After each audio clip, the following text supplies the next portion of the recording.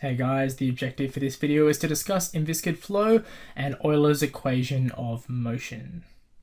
So in viscid flow, essentially what that means is that the viscosity is equal to 0. Now, since shear stress is related to viscosity, as we looked at in the last video, that was that tau I x is equal to mu dv dx. Because of this means that our shear stress is going to be equal to 0 if this component here is equal to 0. So only normal stresses are going to be acting on our stress block. So in the last, in 2 videos ago, we had a look at all the stresses acting on our stress block, but here we've only got normal stresses. So we're just going to be looking at negative sigma xx, negative sigma yy, and negative sigma zz.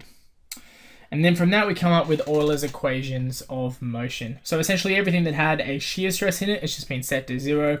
It's just a simplified form of the equations of motion without the shear stresses. And clearly it only applies when we've got our viscosity equal to 0. So the questions are going to specifically say we've got inviscid flow, and therefore you're going to be able to make the assumption that all of those shear stresses are going to be equal to 0. Anyway, guys, I'll see you in the next video.